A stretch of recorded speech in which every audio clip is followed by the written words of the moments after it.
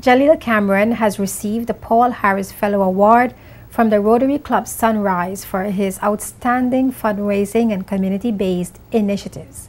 The 10-year-old student at St. George's Secondary received the award on September 8th. Named for the founder of Rotary International, the Paul Harris Fellow Award recognizes commitment and actions by an individual in their community, nation, or the world. Jeanette Scatliff-Boynes, president of the Rotary Club Sunrise, told Jaleel that his life demonstrated the shared purpose and mission of the Rotary Foundation. Jaleel recently led a successful drive to raise $27,000 to help purchase an EEG machine for People's Hospital. The Rotary just honored me with the Paul Harris Award for all of the work that I've been doing in the community. And how do you feel about that? Feel very happy. People have just been coming up to me and saying, I heard you got the Paul Harris Award. That's a very big deal. Jaleel is now the youngest Paul Harris Fellow in the Virgin Islands.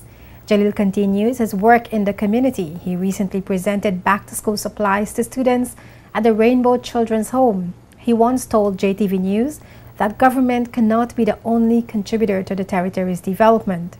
He says members of the community should also be part of the process.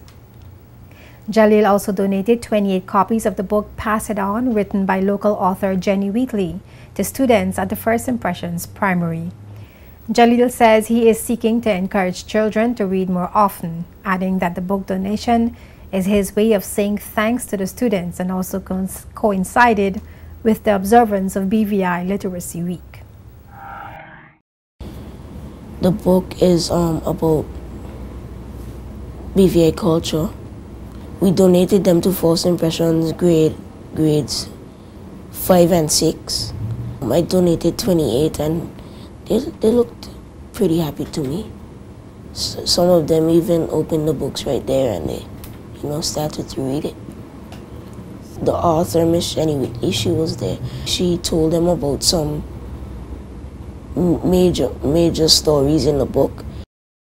The students at First Impressions Primary helped to raise $1,000 for Jaleel's fundraising drive to purchase the EEG machine for People's Hospital.